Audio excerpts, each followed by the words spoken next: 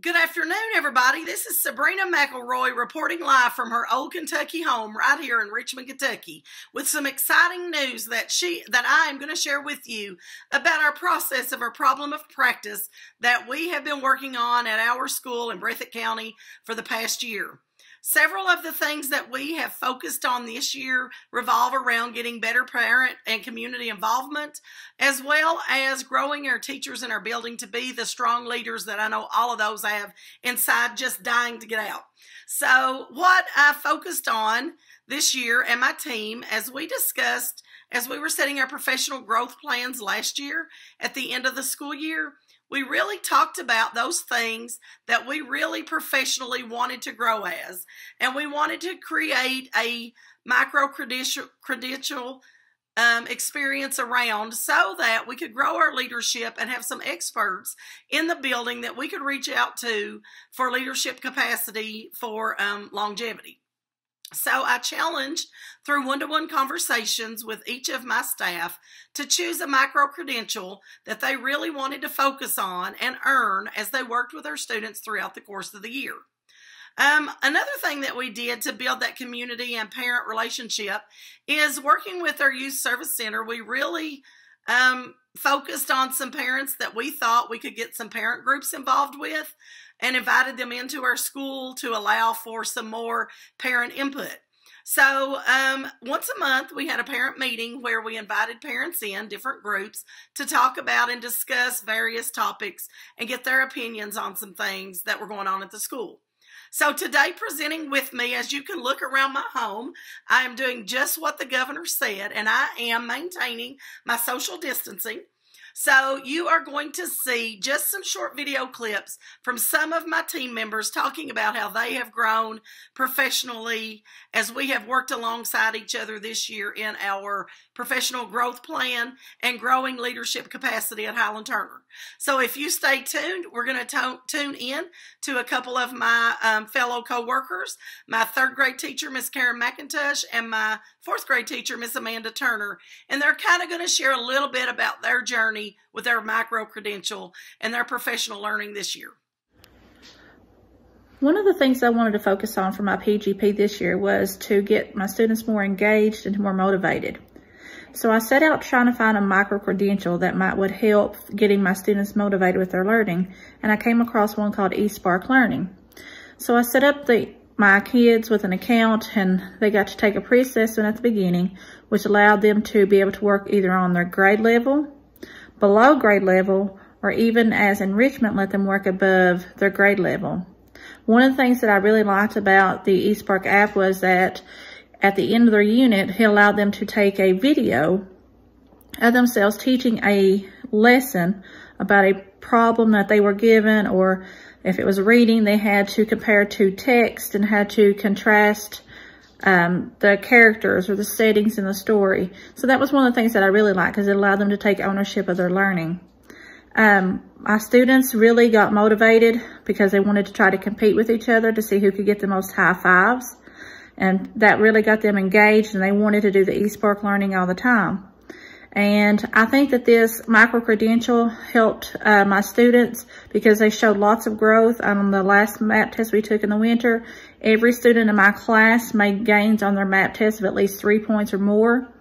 And I think that this really helped me become a better teacher because it allowed me to see what motivates my students. And I think a little competition always helps me get them motivated to learn. So I was really pleased that I chose this micro-credential to go along with my PGP. Hello, I'm Amanda Turner, and this is my 17th year of teaching, but it is my very first year at Highland Turner Elementary School. And while I was very excited for this new adventure in my career, I soon realized that there were programs being used at Highland Turner that I had never used before. So for my professional growth goal for 2019-2020, I decided to focus on demonstrating knowledge of resources to help move students' learning forward. At the beginning of the year, Mrs. McElroy started our weekly coaching sessions, and they have continued throughout the year. During those coaching sessions, we have put strong emphasis on student data. One of the pieces that we were asked to bring to each week to our coaching sessions with Mrs. McElroy was our data around our Plan, Do, Study, Act model that we utilize at Highland Turner Elementary School.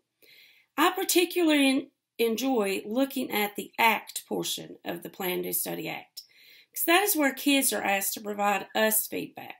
And that is where we as educators, and at Highland Turner, Ms. McElroy works hand in hand with us in every step along the way. She is phenomenal.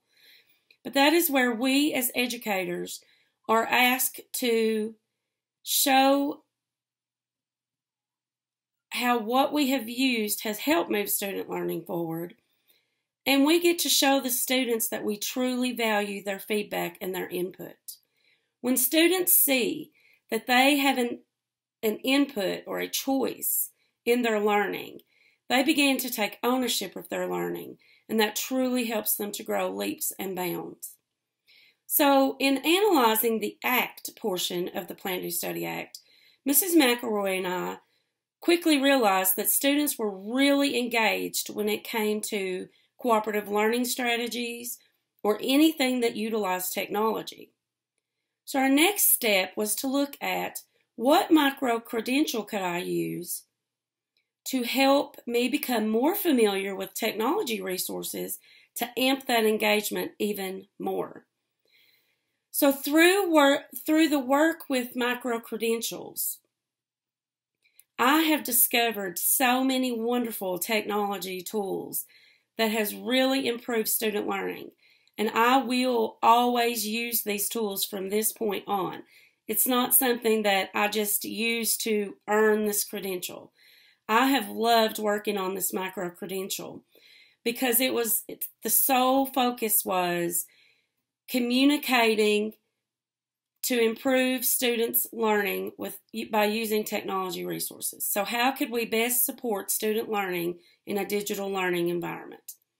So some of the favorites of my students were a Google app called Jamboard, and that can be utilized in many different ways.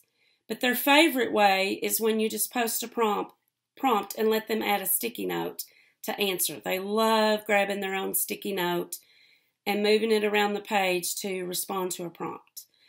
Another digital tool they have really enjoyed is Google Meet, which is a part of our Google Classroom work. They love getting online and talking to each other virtually. We discuss stories, we discuss our math strategies, we have shared science projects, we have talked about social studies lessons, we've worked whole group online when we were at home. I've had kids message me, they're home working on math and they're stuck and they really need help and say, can we have a Google Meet? So they are asking for these resources to be used. It's phenomenal.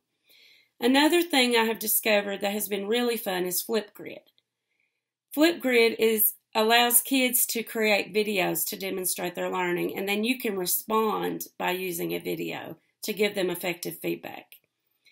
So I can definitely say that this micro-credential has changed my teaching practices, and it has truly, truly increased student learning.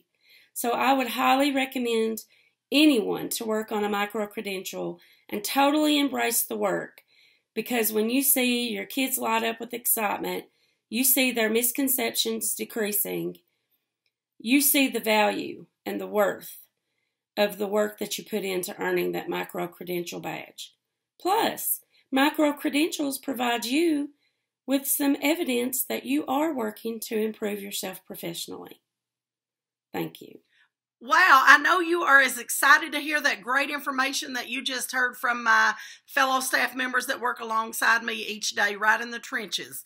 I do want to share a little bit of data. As we started out, when we talked about our data, we were going to track some MAP data versus some ABRE data from everything from progress monitoring once a week, monthly, or bi-weekly. And I do want to let you know to report back that in these two ladies' classes in grades 3 and 4, that every student except for 2 in both of those classes, so we're talking about 52 kids, so about 50 of those 52 kids went from 5 to 35 points in both reading and math. So they grew that much just from the fall map to the winter map, and I was so looking forward to seeing how much more they grew in the spring. So we're going to keep on working with our students, and we're going to keep on growing those leaders and making sure that our students get the best that they can get. And we want to say thank you to those parents and community partners, because we're going to call on your support again next year and make Highland Turner even better than it was this year. So we are continually striving to be the best that we can be, because that's what great Tigers do.